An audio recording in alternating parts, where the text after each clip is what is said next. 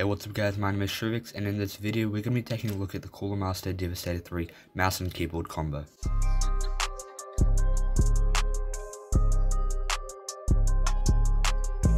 So I know this is a different type of video from what I usually make, which is Valorant content, but obviously Valorant is down for a couple days before the full release. So I decided to make a technology video based on a recording that I did about a year ago, or actually almost 2 years ago now. I never got to get this recording out, so I'm going to be doing an updated voiceover of this. So I hope you guys enjoy. I'm sorry if there's bad lighting, but anyways, let's get into it. So let's take a look at the box. There's a picture of the keyboard and mouse, and then there's a text down below explaining what is in the box, and in the top right corner there is the LEDs, and there's a Cooler Master logo at the top left. On the top we have some information in many different languages, and on the back we have the same, some more information on the mouse and keyboard. So let's get into the box. I'm having a bit of trouble here, it seems. And have I got it? Not yet. Alright, looks like we finally got it to open by ripping the box completely, but here we can see the keyboard and mouse in a plastic cover and some foam protection for the mouse. So attached was, I think, a little wire, so I couldn't completely get it out, so I think I had to cut that off, but I'll meet you guys back when I have done that. So in the box there was a booklet on the combo, basically explaining what there was, if this will focus, but yeah, basically explaining how to use it, how to set it up, and what comes in the box in a couple different languages as well. As you can see, there's gaming keyboard and mouse combo with 7 different colors, and here's the keyboard that I've managed to get out from the plastic cover, and there's plastic on the sides to protect it, but basically it looks a pretty good size. Get the protective film off. So the keys aren't too visible with the naked eye, so it's probably better to use with the LED in the backlight. But yeah, so far looks pretty good. So here's a mouse and its protective cover, the foam and obviously the plastic film. It's got a non-braided USB cable, so isn't the most durable, but it's lasted me for quite a while. Here's the back, and on the side it does have 2 buttons, programmable buttons that you can use in game, and obviously the clicks, they sound pretty good.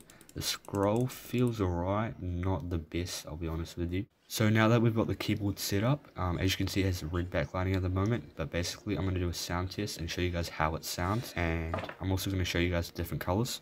It has red, green, dark blue, yellow, cyan, purple, white, and red, or you can turn it off if you want. And obviously I was just checking it out here, feels pretty good. Checking out the WASD keys, and at the top you have your volume keys or your media keys, and yeah, they feel pretty sturdy actually. But yeah, in the sound test you guys can hear those as well. So now we're going to take a look at the mouse. Obviously it's still on red, but yeah, felt pretty good, and it also has the same colors as the keyboard, the 7 different colors. Obviously for the price that this comes at, it didn't feel high quality. Obviously still felt cheap. The keyboard felt a bit cheap, the mouse felt a bit cheap, but overall it's pretty much what you can expect. But as you can hear now, the different mouse buttons, so 2 buttons on the side were actually quite loud, and overall the clicks are loud, but they're quite good in my opinion. So now I'm going to give you guys a sound test. After this I will be giving you my thoughts on how it's been over this past year and a half. So here's a sound test of the keyboard.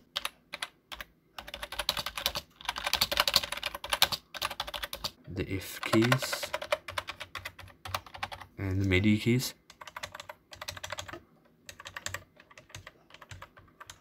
So overall it feels like a membrane keyboard, probably a bit better than some membrane keyboards, but it didn't really give any feedback except for the media keys. They sounded a bit more like a mechanical keyboard. But yeah, that's the sound test, and now let's move to the review. Basically I've had this keyboard and mouse combo for a year and a half now, and overall it's done me pretty good so far. The mouse has been pretty good, as you can hear right now. The clicks are solid, but yeah, it's been working pretty well. Don't have any complaints about the mouse, except it can get a bit dusty at times. There is some dust jammed in some areas. The only thing I would change would be less loud programmable keys, because they're quite hard to press in an instant moment, but also a braided cable would be nice in the future, but I understand that they couldn't do this at this price point. And the keyboard's been alright. At the start I didn't really like it, but I like the colors and I got used to typing on it.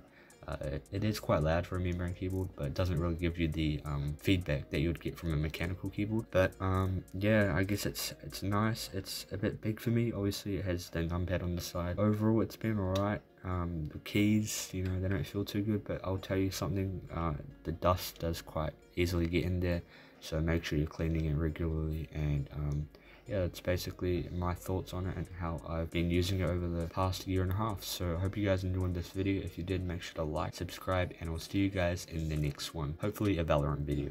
But anyway, see you guys.